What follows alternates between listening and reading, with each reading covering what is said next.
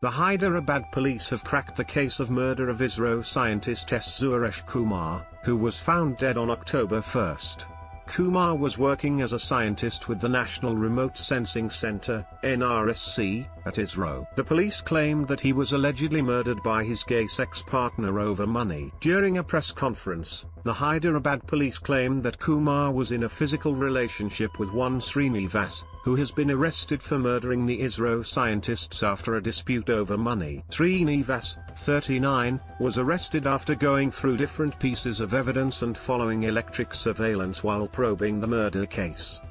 The Hyderabad police chief said that the investigation revealed the presence of unnatural sexual activities between the deceased and accused. In the investigation, police uncovered an fact, which also establishes the motive of the crime.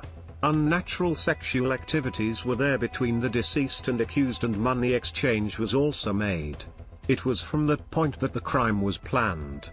Recovery of a gold ring and cash from the accused establishes that he is the murderer in the case. The crime came to light when the scientist's wife, Indira Suresh Kumar, who works at a bank in Chennai, was not able to connect with him over phone on October 1. She asked her relatives in Hyderabad to go to the flat, but they found it locked from outside.